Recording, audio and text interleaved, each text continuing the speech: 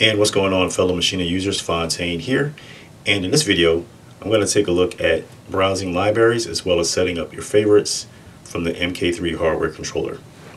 Alright, so let's go ahead and get right into it. As you can see right here, Maschine is a very ergonomic and feature-rich software program. You can scroll through your library by projects, groups, sounds, instruments, effects, as well as samples. So I'm going to scroll back to the project group here, and as you can see right here, you have your all product category here. We can take this knob and we can scroll through these projects like so, either left or right. Very straightforward, very easy. On the right hand side of the screen here, the attributes of these kits show up, or I should say the projects: Contraband, Electrobit, Illumination Attic, and so on and so on.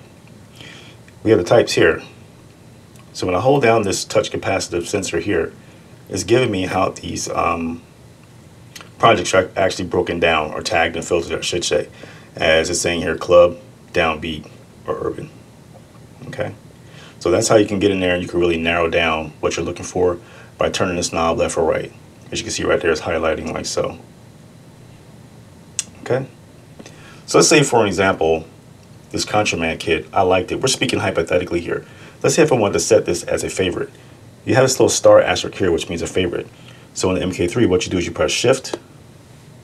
You notice how the menu changes: categories, vendors, the sample icon here. You can scroll left and right on that, and set fave.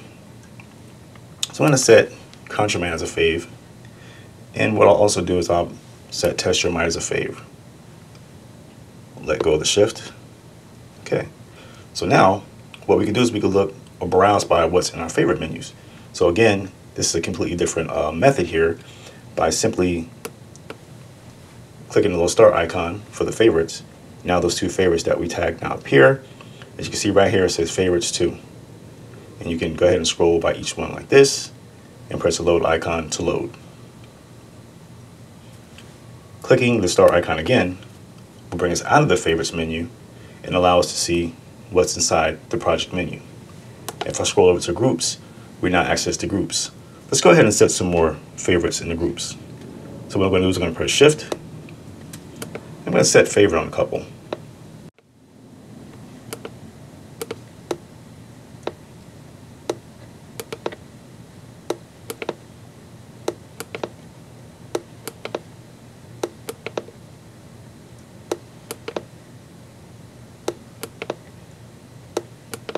Alright, so I like those.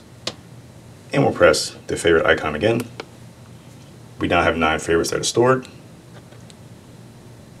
And I can scroll through them like so. Very simple, very easy. Again, selecting the icon again will take us out of that menu. Alright, so let's go ahead and take a look at some of the other things that we can do with the MK3. Putting down the mouse and just working directly from the hardware controller. We're back on the projects. As you can see right here, when I move the 4-directional encoder left or right, I can scroll through the first project as shown as bit riot to the all types here. Again, selecting the touch capacitive sensor allows me to scroll through those kits as we just showed, or rather those projects as we showed previously. But what you also can do is you can turn this knob here and scroll as well. Urban, all types. I guess there's one attribute in that. It says urban only. So that's why there's only one little attribute there. But again, if urban was something in there that I was looking for, I get the results here. And I can scroll through and press load to load a kit. Very simple, very straightforward. Clicking up or down will allow me to browse through the categories. Alright, so let's go ahead and do something different. Let's go into groups. Again, let's go to Elastic Thumb. We have one here called kits. As you can see right there, it says digital kit. By selecting the touch sensor capacitor here, kits, digital kit, drum synth kit, melodic kit, special kit, as well as urban kit. Let's say if I want to select a digital kit, the results come up like so. Alright, so now we're under groups, Elastic Thumb, kits, digital kit, the result menu shows here. And I can scroll through these, and here goes some of the favorites, as you can see right there. Again, if I want to just scroll through the favorites, click this icon like this right here. And if I want to load one, I would just click load, and the kit would appear. Very simple, very straightforward, as well as sounds. Instruments, right there showing up as SOUNDLAB. We can select by vendors. As you can see right here, it's my library, Native Instruments, which will only show a Native Instruments product library. We can do by waves, which is only a waves library.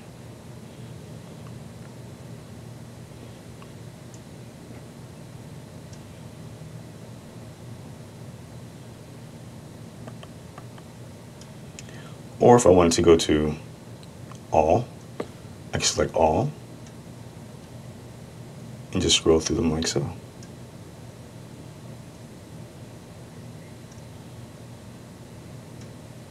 Very simple, very straightforward. Okay, and as you can see, Monarch is showing up here with its attributes. Under Instruments, All Vendors, Monarch. I can select the third touch-sensitive capacitive knob right here, and I can jump through instruments really quickly through different libraries, such as Bit Riot, Dakota Forms, Elastic Thump, and so on. Again, we have the types here, such as bass, brass. Again, you're pretty much getting the hang of this now, just by touching the touch-sensitive knobs here. Brass, drums, bass, reed instruments, sound effects, synths, and more. So let's say, for example, I was looking for some piano keys. Piano keys comes up. We have subtypes here. Other piano keys. Well, yeah, we can. Let's see how many we get. We'll do a different one. We'll go back to just regular piano keys. Still only those. Okay. Look for something monophonic.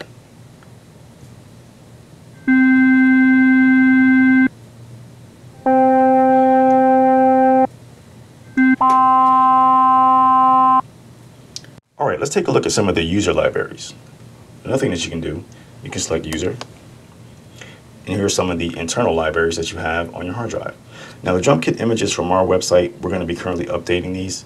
So don't pay attention to these because we're going to be updating these soon. Some of them are showing up, but some of them aren't as of yet. So we're going to get on that, and we're going to get that straightened out. All right, so you can see right here the attributes. So as you can imagine, it pretty much works the same.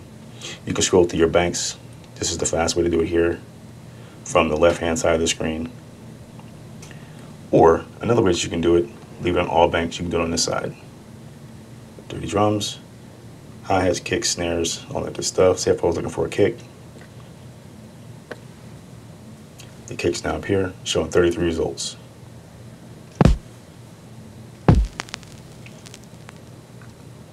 All right, so let's go back to the factory library. And let's look for some effects. And let's go back to all products, all categories, and we can just simply scroll through these,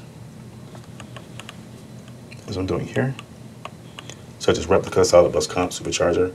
And again, if we want to load any of these plugins, it's very easy by simply clicking on the load icon, and that will load up. We will exit the browser. If I wanted it on a sound level, a group level, or a master level, we have those options here. So if I wanted it on a sound, which is here is saying, well, that wouldn't make any sense. Let's put it on a group. Put it on a group. Okay, I can go back to the browser. I can go back to, say, if I want the solid bus comp. Here's some nice little presets in here. Let's use drum pusher, for example. Click load like so. Exit here. It now appears here under the group. Now, if you press shift, you notice how you get edit and insert now. As well as bypass, you can bypass your plugin like this here. It grays out in software. Like this here, it highlights back. This little icon here where it says effects, we either turn gray or highlight as so. If you want to remove it, press remove. But if I want to bring it up in the software, I'll simply click edit. It now appears in the software. Grab my mouse. Move it in like so. The attributes are here. If I want to adjust the threshold, the makeup, the ratio, the attack, and all that good stuff. all from your fingertips without touching the mouse. The only time I had to touch the mouse was actually slide it over a little bit. Pressing Shift again and edit will close the window on that. All right. So that pretty much concludes this section here. Again, you can browse your libraries to your projects, groups, sounds, instruments, as well as effects. All right, so let's hold it up right here, and we will continue on in future videos. It's your boy Fontaine, www.vipsoundlab.com. I will see you guys on the next one.